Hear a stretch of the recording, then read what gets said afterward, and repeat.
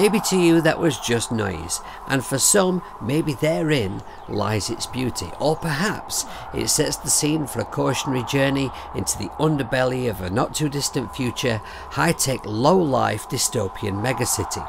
Welcome to Jamie TV, and thank you for tuning in. I guess my point is, noises is possibly not for everyone, but this collaboration between experimental composer Heimbach, cardigan wearer and owner of the Leaning Tower of sound test equipment, and Audiothing is excellent both in its concept and execution, so much so that I really wanted to do a video on it, even though I'm really behind the door here. I mean, there's already a lot of tutorials on YouTube on how to use it. So what I'm going to do is, I'm going to give you an overview of how it works, and then I'm going to give you some tips on how you might include it in your project. If I click in this window up here, I can select a preset which will load up both a set of parameters for the dials in the app and an associated bank of samples. I can save a new preset here, delete one that sucks here, or generate a random one here. In the bank window, I can select a different bank of samples without changing any of the app's parameters. If I want to learn about how Heimbach created those sounds, I click here for info. The cogwheel to the right gives me that info again, plus the ability to preview a sample, download one, or delete a pants one. I can delete a bank here or create my own bank with this plus icon. And as well as adding samples, I can add a description and image. Think of the 8 samples as being loaded to these 8 square yellow buttons. I can use the big fat dial to sweep across those samples, which can be deactivated by pressing on the relevant button. The trip button will automate the dial's movement. To switch that movement from pendulum to random, we press here. The speed of the trip is adjusted here. And I'll bring up fuzzy so you can just see what that does. Trigger switches noises on and off.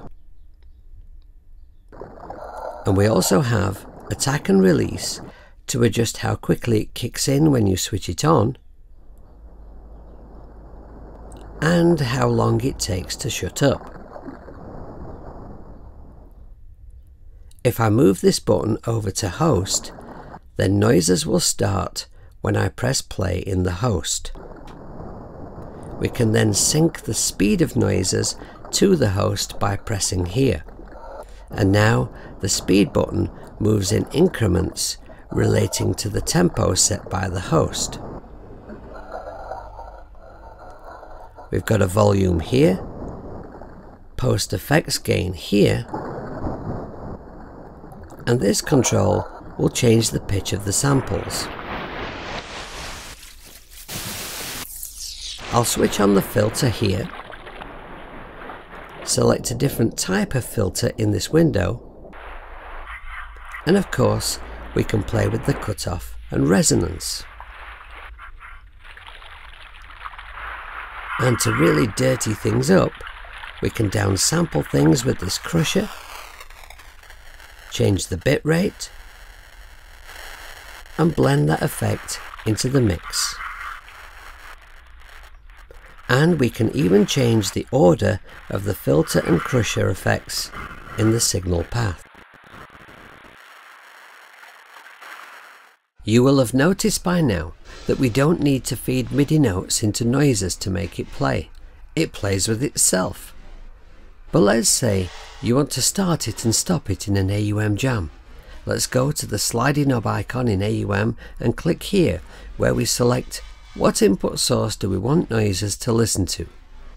I'm going to choose the AUM keyboard, but it could be any controller you have attached to your iPad. Then we scoot down the exposed parameters to trigger, MIDI learn, and I'll press C2. Now I can press C2 to start and stop noises in my next AUM jam session. If I just pop back to here, just imagine what an awesome jam you could have by mapping an external controller to more of these parameters. Now if I go up to the menu, Global Settings, Pitch Unit, Semitones, Midi Input, Midi to Pitch, then we'll go and map the AUM keyboard to noises. Now just watch the pitch control as I play the on-screen keyboard.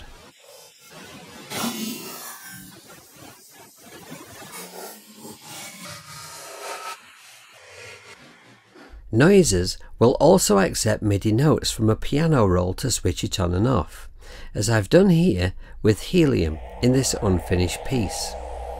If I visit the slidey knob button again, you'll see that I've got Helium selected up here, and right at the bottom I've mapped bypass this time instead of trigger, MIDI channel 4, because this is MIDI channel 4, to the note C-1.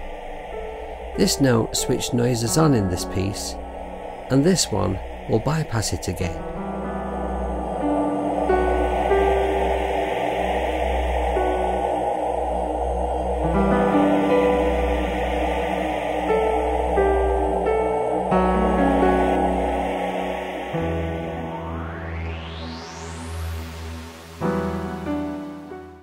Let's use Cubasis 3 for a while, and let's send the resonance of the filter on a little self-automated trip by moving this little knob. And let's do the same thing with the filter here. Okay, now if I want noises to kick in at a certain point during a project and drop out at a specific point too, we want to use automation in Cubasis 3 to switch the trigger on and off. The quickest and easiest way to do this is just to activate read and write automation. Press play and then just switch the trigger button on and off just anywhere. Then we can come out of noises and go to automation. Click where we can see our DAW has recorded this automation. Now I'm going to click on snap to bar and move trigger on to the beginning of bar 10 and off at the beginning of bar 16.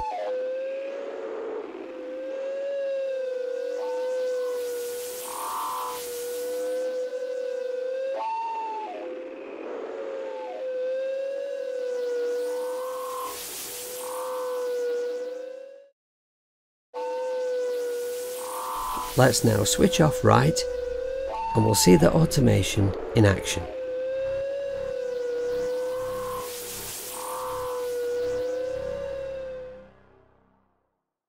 In Logic Pro for iPad, I've used exactly the same automation principle to switch noises on and off as I used in Cubasis 3, which you can see here.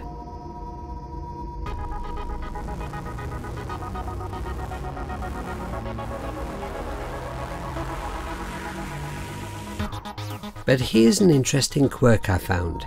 At this point in the track, I have a tempo change where the tempo decreases over 2 bars.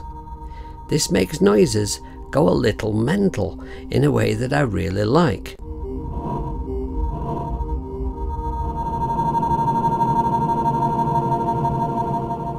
I added to this some automation to make the noises pitch control go wild at this point, and I ended up with this.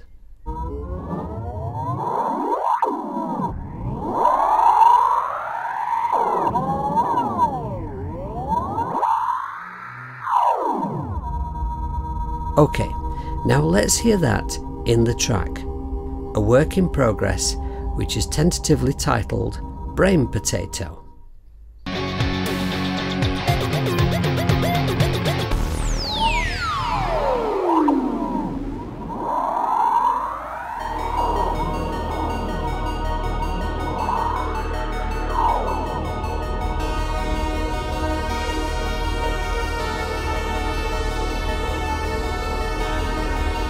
Speaking of the pitch control, some sounds in noises are more musical than others. This sound cause me some problems later on in the track. It was only playing in the background, but it was making everything sound out of tune. So I used the pitch control in Noises to tune it to the rest of the instrumentation by ear. I realise that not everyone would be comfortable with doing this, but here's a solution for Logic Pro for iPad. Select the track you're using for Noises. Click on this button at the bottom so you can see your chain of apps and effects.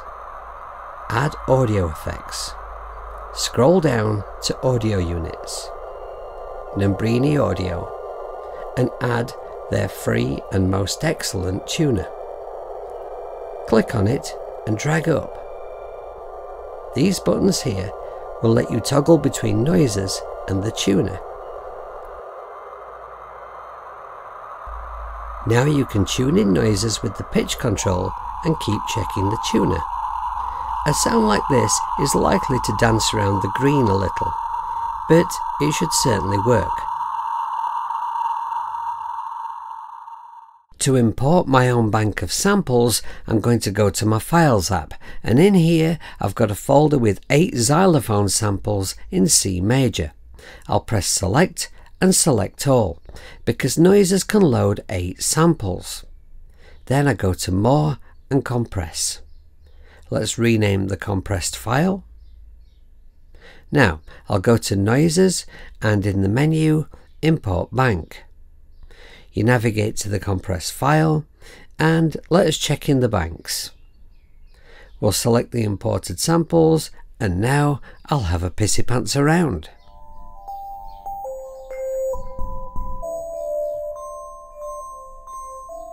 And now I've found some settings I like, I'll go up here and save my preset.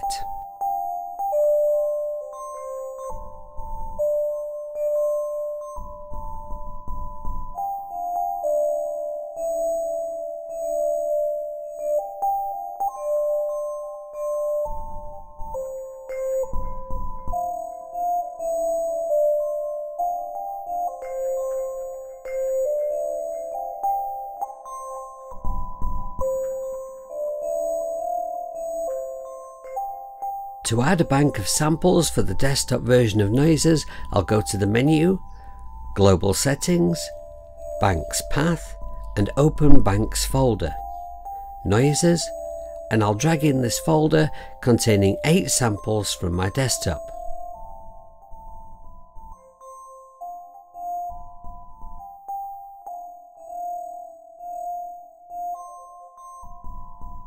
Now we go back to Noises and press reload.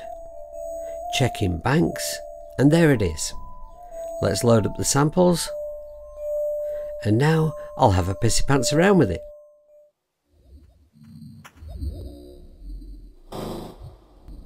Something I almost forgot to show you, hover over a yellow pad and you'll see a control for the volume of the sample and one for the pitch.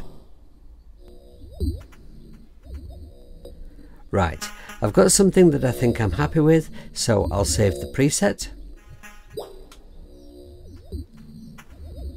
Now I'm going to need Noises to switch on and off at certain points during this track, so I'll activate Read and Write Automation, press play, and I'll just switch Noises on and off, and you'll see Cubase has added an automation lane and labelled it trigger. I'm just going to zoom in and move these on and off points to where I think I want them to be for now, and I'll switch off right.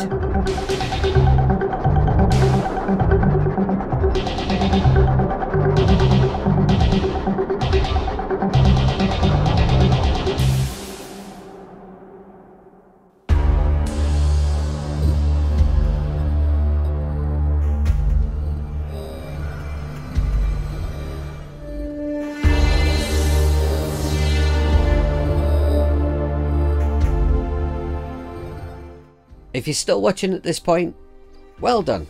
I can only presume that you're very interested in purchasing Noises, so let me just say I do very highly recommend it. Or perhaps you've already bought it and you were just looking for some maybe use case examples, some tips and whatnot, in which case let me just say I hope that this video has achieved something approaching like what I intended it to be when I started out. I could have said that better, but anyway, observations about Noises from me. Anything that comes from the mind of Heimbach is going to be very inspired, very interesting, and in this case it certainly has resulted in a fascinating and unique app, and anything made by Audiothing is going to be rock solid. But the samples that it comes with are very Heimbachy, and there's nothing wrong with that. I love Heimbach stuff, but it occurs to me that if you import your own sounds, you could use it for a much greater, wider variety of stuff than it might first appear. So if you do already have it, let me know in the comments below this video. What kind of sounds have you imported? What kind of music are you making with it? I'm just really interested. I'm not trying to get more traction on my video, I just really am fascinated.